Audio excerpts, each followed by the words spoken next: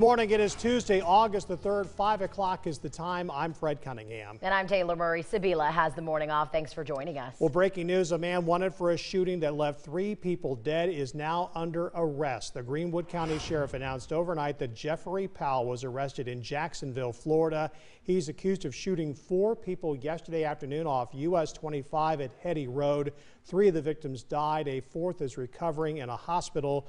Law enforcement spent hours searching for Powell in the area south of Greenwood. Deputies don't believe the shooting was random. It's unclear why Powell traveled to Florida, where U.S. Marshals helped take him into custody. We have just learned the names of the 3 victims from the Greenwood County coroner.